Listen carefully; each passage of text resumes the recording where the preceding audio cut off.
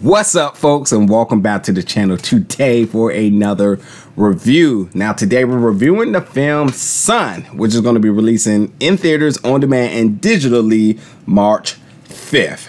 Now, if you have been a fan and a subscriber here, you know that I am a horror enthusiast. And if you aren't, then it's probably a good time for you to hit that subscribe button. That way you can catch up on all of my movie reviews. But yes, anything horror, I'm definitely going to peek my eyes out to say like, let's see what that's about. And I read the synopsis, saw the trailer, definitely was interested. And I am going to say before I even get into this review any further that I was definitely unsatisfied by this.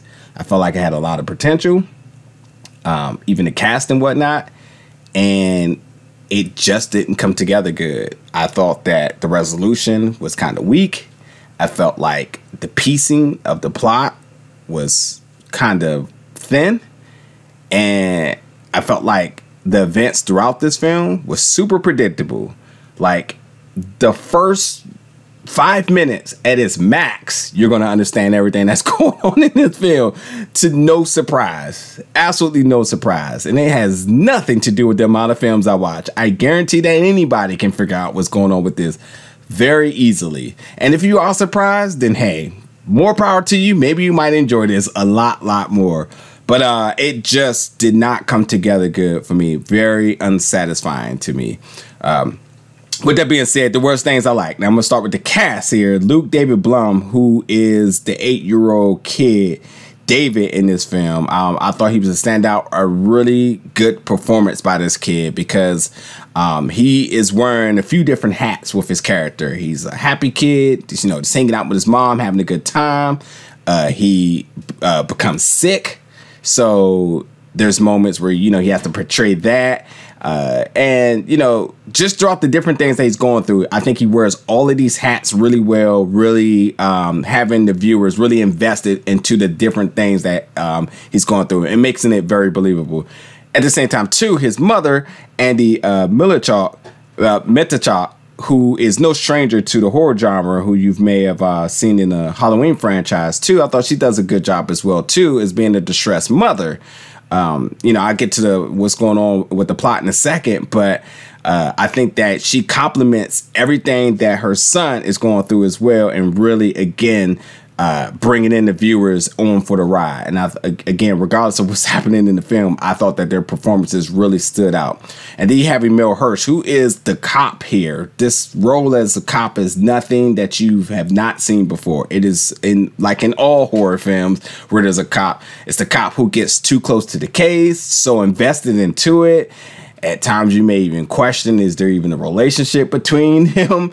And this is no different. But even with that being said, his performance was no drop off to anyone else's. So I thought that all of your main cast members all complimented it very well and was definitely some of the bright spots in this film.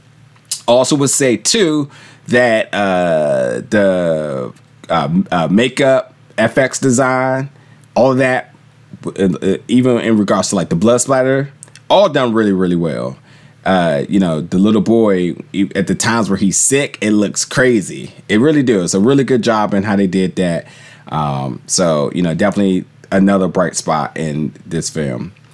But I can't stress enough, I was just unsatisfied with how the plot and everything all came together. It just was flimsy at times, and at times it just felt like the movie was dragging.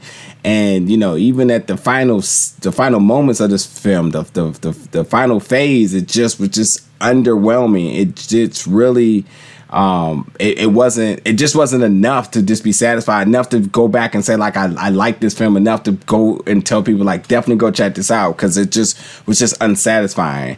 And I think that if I had to want more, I think I definitely would have wanted it to be a lot less predictable.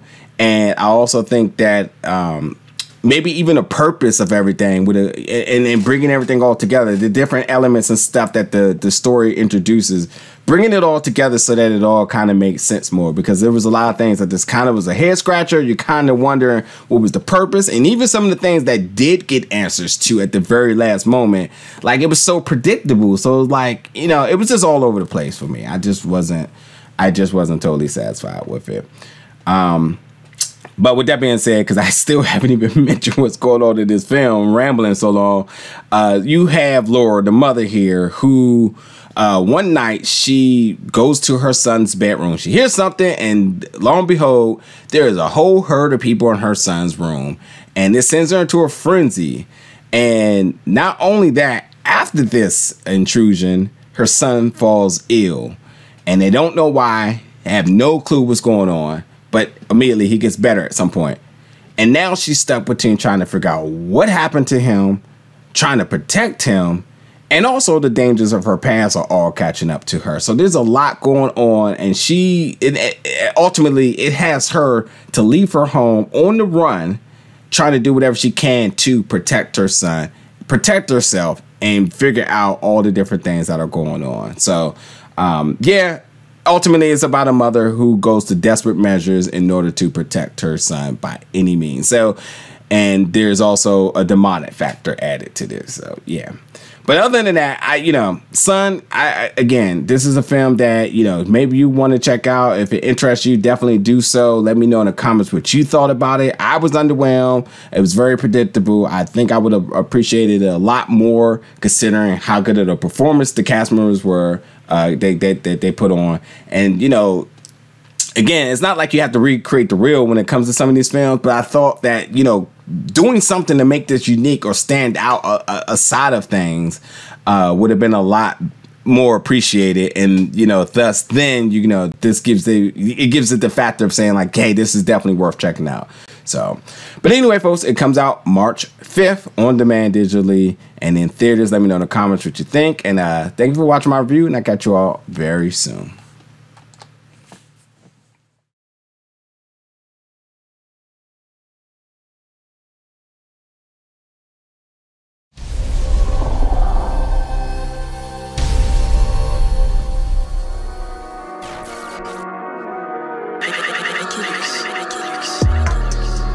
Big old bell.